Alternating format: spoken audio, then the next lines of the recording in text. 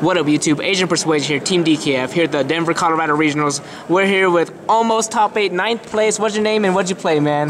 James Warner, and I played Dark Magicians. So you almost got there, man. X2 and bubbled out to a bunch of X11s. Yep, so you got 9th place. You almost got that top 8 with this awesome deck. So yeah, man, let's just get into the profile and you can explain some cool stuff. So I played 43 cards today with 2 Desires. So I played 14 monsters. I played the 2 Maxi. I really feel like this card is just main it or don't play it now. I really don't see a point in siding it. I played the 1 Robe. Robe, I actually ended up siding him out a lot today because he's a free side out, but he was good there for tributing for illusion. I didn't even use his effect today, but he's still, you gotta have him in there as an option. I kind of like that. I don't see that in a lot of Dark Magician builds, so that's kind of cool. Then I played the 1 Knight and Sorcerer, 1 Kaiku. These both came in so clutch today. They're summonable off of Magician's Navigation, which is great. Locking out, banishing, whether it's ABCs or I played against the Infernoid player, but that was your last round, right? he had the dark hole for it though when I went for it. And then the Knight and Sorcerer, being able to banish anything is really nice. It's good against the frogs. It's good against metal foes, like getting rid of their stuff so they can't mithril them back. So these cards were so key today. Yeah, I saw you removing everybody's stuff with this today. I would not be playing more than 1 of each. That's just my preference, but they were so good. And then the obligatory 3 ofs. Magician's Rod, he searches for a Magician spell or trap that lists Dark Magician in its card text. So he searches everything that you basically play. And then also his other effect is when you activate a spell or trap or effect of a spell or trap during your opponent's turn, you can tribute a spellcaster type monster you control to add him from graveyard to hand. For sure. There was a ruling that came up that I learned about today that I was playing this wrong before, but I was playing it right today, is that both him and Magician of Dark Illusions must go on a separate chain. Really? So after you activate your spell or trap in one chain, it'll look, basically once that chain is resolved, you then will be able to activate them. It'll look at the last chain, okay, was this condition met? So something that's was really good, but it was being able to like activate a counter trap, let it resolve, and then summon add him back to hand or summon a Magician from Dark Illusions. The problem with that same ruling though is if you play against a Paleozoic and they like Dino-Miscus targeting your Dark Magician, you then can't like activate one of your trap or spell effects and then tribute the Dark Magician mid-chains, which really sucks because then it's going to get banished. So it's unfortunate, but at the same time it was really good for like activate a counter trap and stuff. Yeah. And then the 3 Magician of Dark Illusion, I actually ended up OTKing with him today.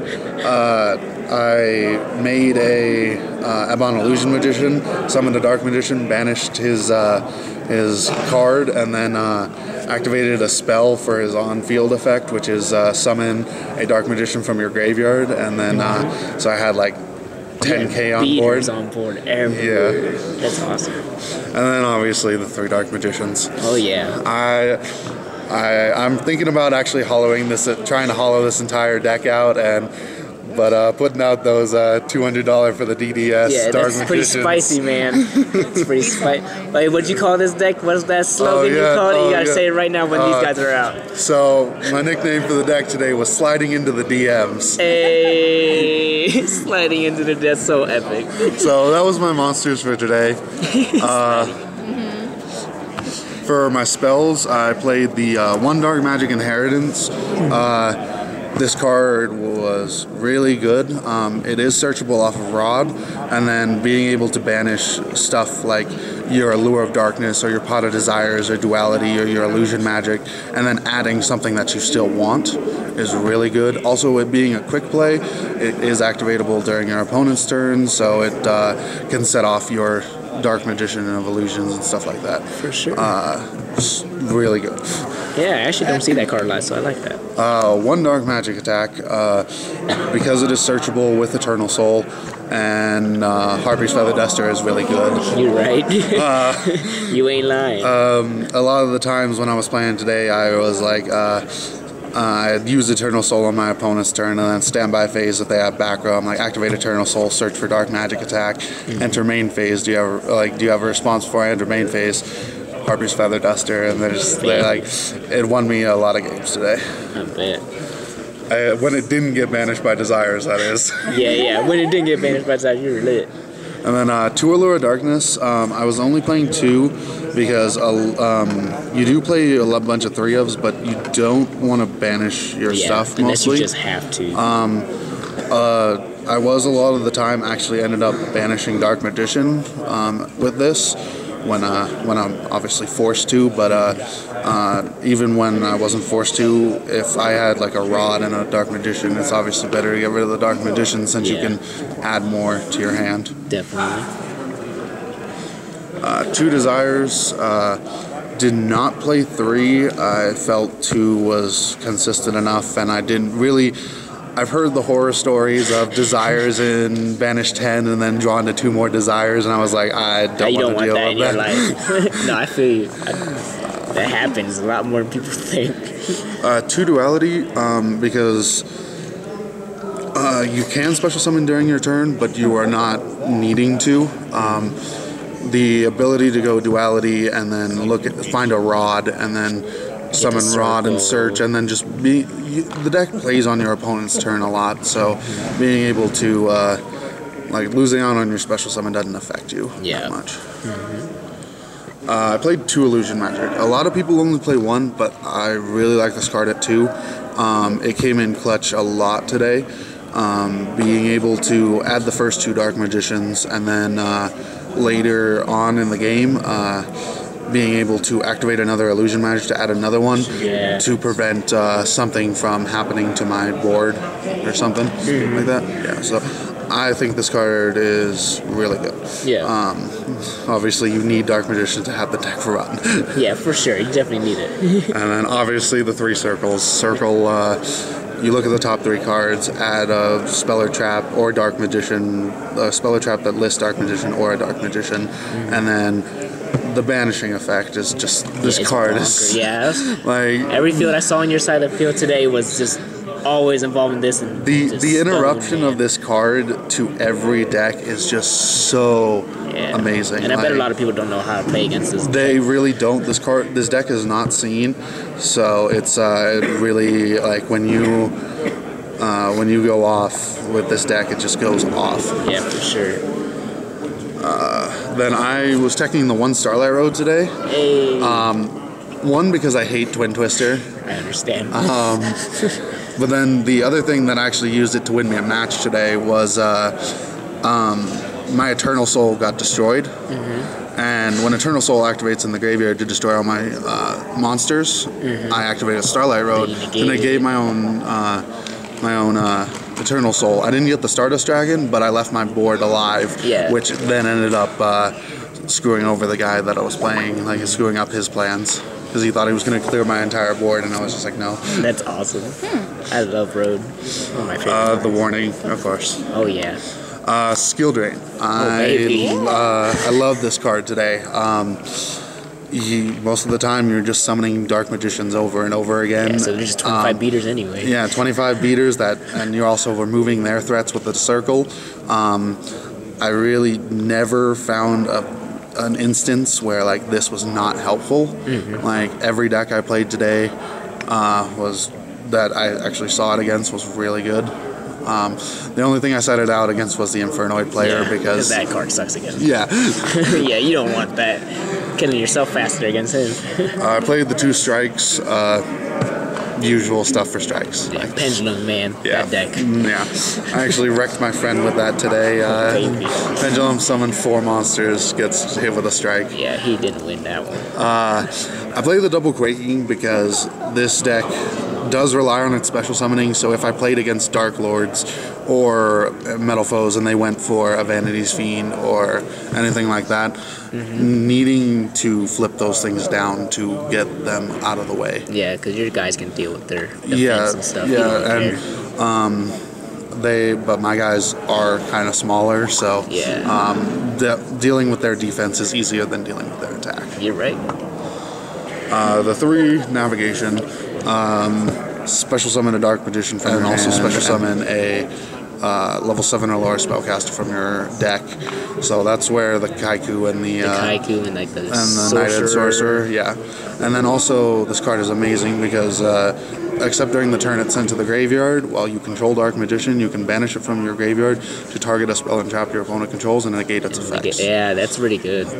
So today I played against someone who activated Desires while I had this, so they banished 10 cards and then I navigated. And he was like, well, yeah. Long story short, that sucked. So that, and then also again... I think I saw that. No, I think I saw that when that happened to that guy. And then also I played against my friend today, and he had a Kieran bounce back a Archfiend Eccentric. Yeah. And he played the Archfiend Eccentric the next turn, attempting to blow up my Eternal Soul, and I was like, well, when you activate it, banish the navigation, target the Archfiend Eccentric, so it doesn't do anything. Damn. So this card was amazing. I would never run any less than 3 of it. So definitely run 3. Alright. I like that card. I played the 3-dimensional barrier. A lot of the time I found myself siding one of them out, because other stuff is harder to take out than them. Yeah, definitely. But this card, calling fusions against heroes when they activate their mass change is really nice. That hurts bad, yeah. Or when Metal Foes do it. Try to pendulum and stuff. Yeah. You're like, nope. So, yeah, this card is the tits. It is. You're right. You're right. And then I played 3 Eternal Soul. This card is bonkers. Yeah, this is how you win, right? This is the card. This makes Dark Magician, the name Dark Magician, unaffected by everything. Everything. And once per turn, during either player's turn, since it's a trap card, you can either add Dark Magic attack or 1,000 Knives from your deck to your hand, or you can special summon a Dark Magician from your graveyard or hand. Yeah. This card, like, Metal Foes become such an easy matchup with this card because a lot of the time they're still like, oh, well, Kieran's an amazing out. And it's like, well, that's a cute Kieran. That's a cute Kieran that can't bounce anything. Yeah. So this card is absolutely nutty. It does have the drawback of being when it's removed from the field while face up, it does hop your entire board. That's what the Starlight Road was for, and then also I usually also have a backup of this when I try and play it. I try to have backup plans. Obviously, this card is the double-edged sword. So if it does get dealt with, your board's gone. Yeah. So you really need to have something that's you need to have something to back it up. For sure. And a lot of the times I did, thankfully. Yeah, that's good. So there's 40 cards in there. 43. 43. All right. Yeah. Gotcha. Then for the extra deck, a lot of this was just because I run the tuner, and if the situation comes up, it can happen.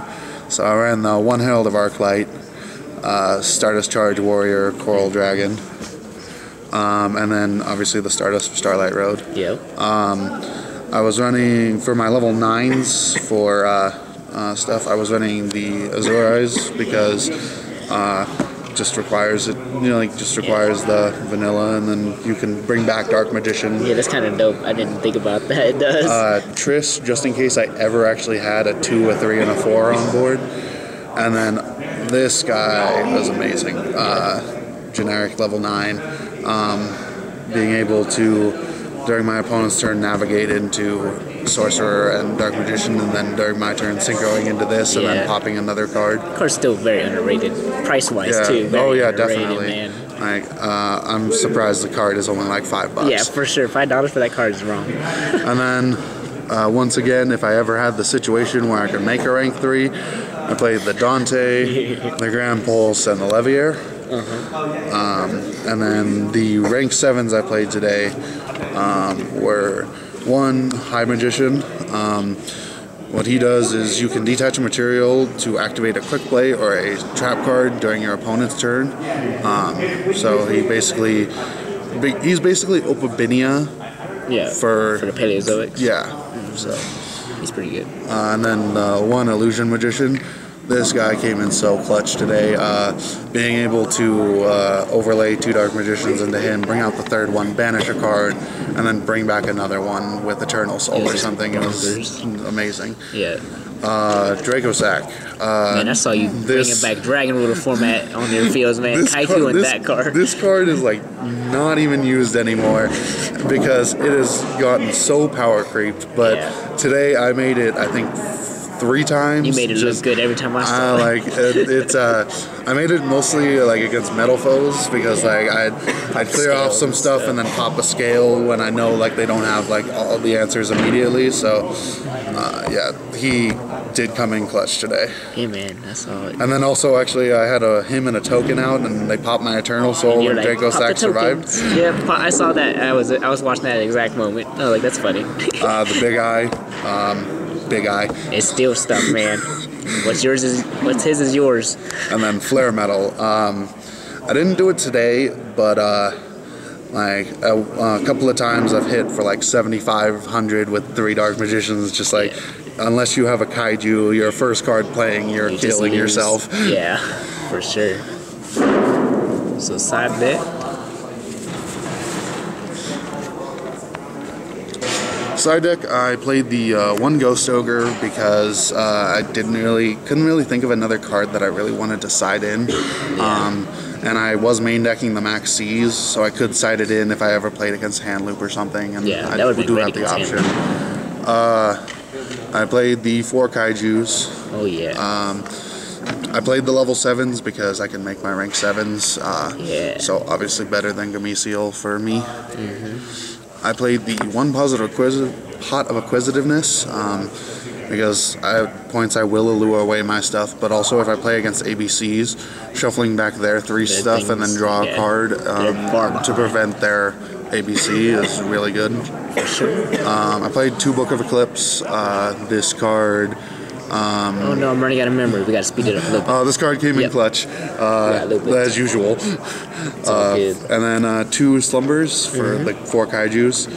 And then I sided 1 Eradicator, 1 Deck Devi, and 3 Lose-A-Turns. Oh baby. Eradicator because Dark Magician. Yeah, you're right. It is 25. Taking out spells or traps is amazing. Taking out low attack monsters, and then this because a lot of the time you are running the vanillas. So it never hurts you. So it really doesn't hurt you that much. The only time it really hurts you is when you navigate and you summon out something that has an effect. For sure, man. Any shout-outs you want to give, man? I want to give shout-outs to all my friends from Colorado Springs that came up with me today. My buddy Cody. Hey. My buddies Sean and Dante over there. They're down there somewhere. And then my teammate over here, Jack Reed, who went X2-1 with Psyframes today. Yeah, poor guy lost to me on the bubble. I feel bad. For the cancer. For sure, man. Congrats on getting 9th place. Maybe next time you get in that top 8, man. And thanks for the deck profile. Thank you very much.